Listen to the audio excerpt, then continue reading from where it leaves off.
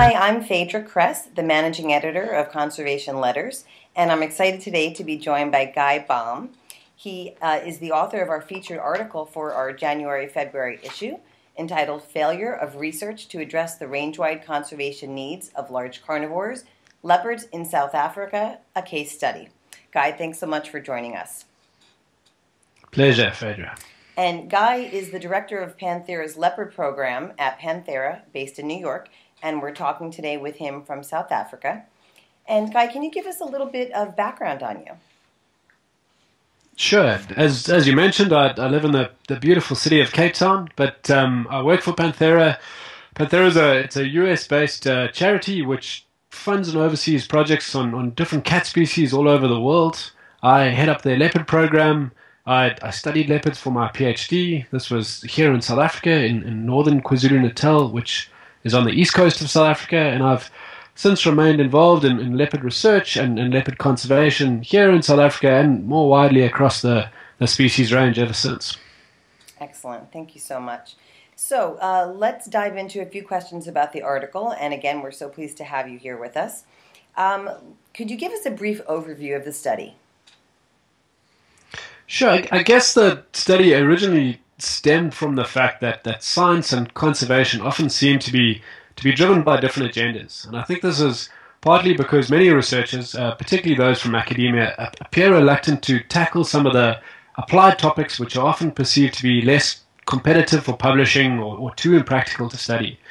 Now, because of this, research often seems to fail to contribute to real-world conservation. And in this paper, we use leopards here in South Africa as a case study to illustrate this mismatch between research and conservation priorities and to look for ways to bridge this disconnect, this research implementation gap, I guess you may call it. Mm-hmm. Great.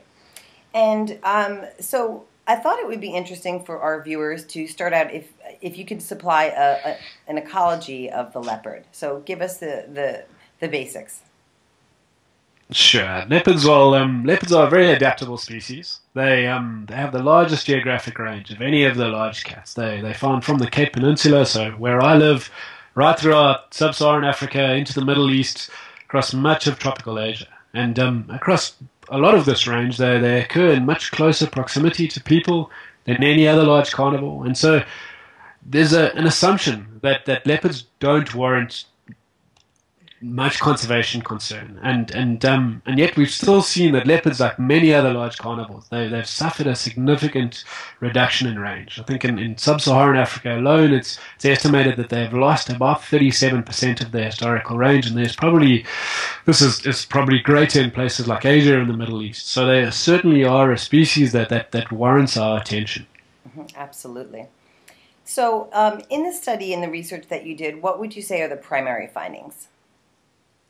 Well, what we did is we evaluated past trends in leopard research, and so we undertook an extensive literature review. This is of the scientific literature, and we were able to show that leopard studies in South Africa focused disproportionately on basic or pure research. That's research which was mostly theoretical in nature, focusing on leopard behavior and leopard ecology.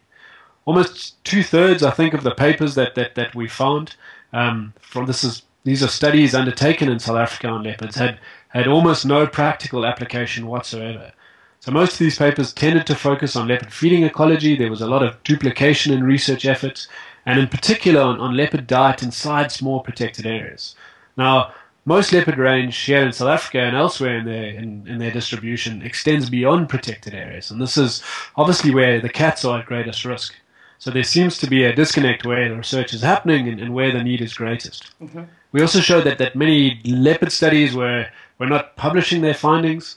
I think we found 39 projects that are currently active on researching leopards in South Africa, and only 19 of these had never contributed to the scientific literature, even though many had been active for over 10 years. And why is that? Why do you think they're not publishing as prolifically as other researchers? I think specifically in South Africa, it probably is a result of the booming volunteer industry that we have. This is the volunteer tourism industry. we have many small private reserves in South Africa, and they lend themselves to research projects on charismatic species like leopards. A lot of this, and our study showed this, but a lot of this research is funded by these commercial volunteer operations. This is where lay people pay to have the opportunity to experience and assist with research. Now, it's a great way to fund research in a climate where these types of resources are increasingly limited. But unfortunately, it seems often the motivation for these studies is really to enable and facilitate a commercial operation rather than to provide research for management needs. So there's very little oversight. I see. And I think that's the main issue here locally. Great. So you kind of touched on this just now. The next thing we wanted to know was, why do you think the leopard research is so poorly matched to leopard conservation, particularly in South Africa? Yeah, I think, like I said, I think leopards is just a case study for probably a much wider problem. I think conservation generally, and I know this because I'm a quasi-academic myself, but I think it's often regarded, conservation biology is often regarded as a soft science. It's difficult sometimes to fit these applied topics to rigorous experimental designs. Sometimes the sample sizes are small. They don't lend themselves to robust statistical analyses, and because of it, academics often perceive conservation biology as less competitive when it comes to publishing in high-impact journals. And as we all know, this is one of the main metrics when it comes to gauging academic performance. Now, thankfully, we were actually able to refute this in this case, or in the context of leopard research in South Africa. We showed through our literature review that those applied studies on leopards were generally published in much higher impact journals than were basic leopard studies. Great.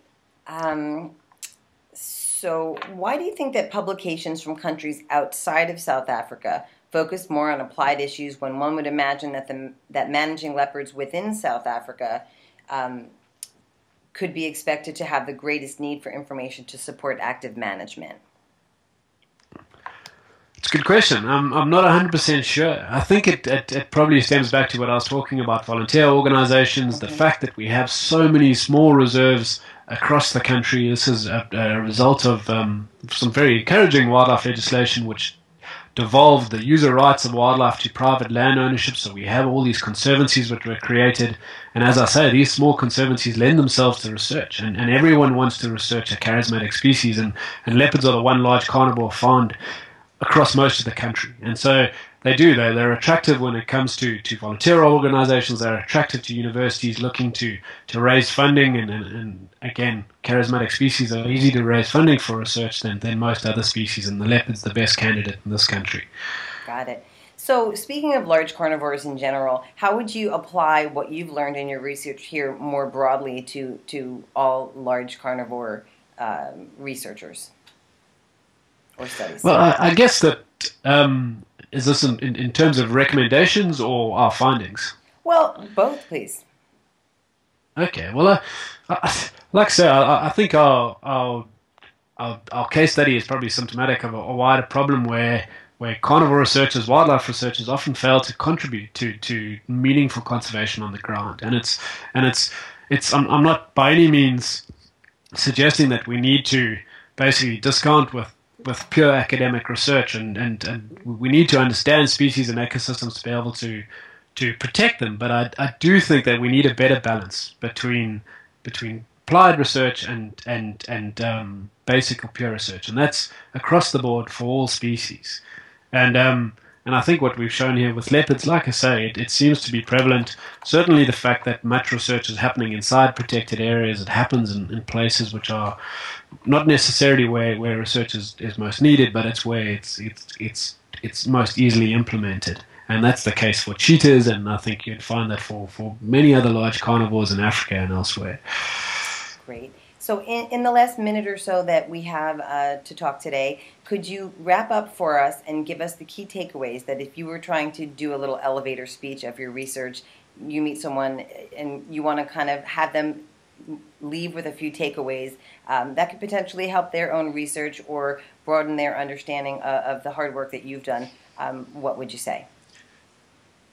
Sure. I think I think this research implementation gap, which we documented, It's been described before, but I think what was neat about this particular study is that we showed that there's no real sound reason for its existence. We showed that applied studies are as competitive when it comes to publishing. They are practical to undertake. We actually showed that applied studies were conducted over shorter time periods than basic research. And so I think that researchers that show initiative, they start tackling these applied issues which are relevant to the wider public, will be rewarded. And this is both professionally and personally. I like seeing my research published in strong journals like Conservation Letters, but my best sense of accomplishment is certainly when I get to see my research making a difference on the ground. Excellent. Well, we should also let our listeners know that the cover of our January-February issue is a beautiful picture of a leopard that you've supplied to us, so we're very grateful for that. And thank you for joining us today.